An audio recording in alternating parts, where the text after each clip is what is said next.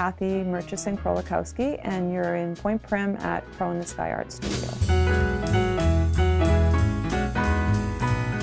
I'm an artist and I work in many different mediums. I started as a painter, working in oils, and then I moved to watercolors. After a while I got into glass work because I did design work for a glass studio when I lived down in Florida. And when I moved back to Prince Edward Island, I'd been collecting sea glass, visiting my grandfather when I was younger.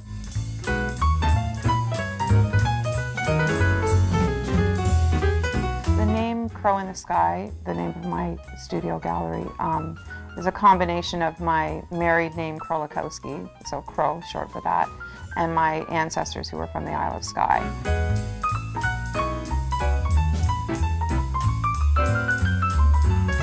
So many different kinds of people come here from all over the world. So it's really amazing, you know, when you talk to people where they've come far and flung.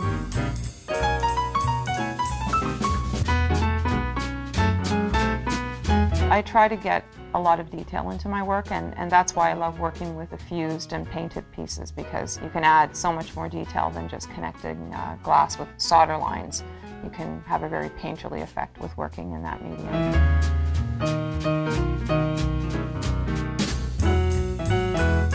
I'm really lucky to be able to just walk up on my own property and not have to commute somewhere in traffic and do what I love. I feel very fortunate, and to live in such a beautiful, inspiring place is really great.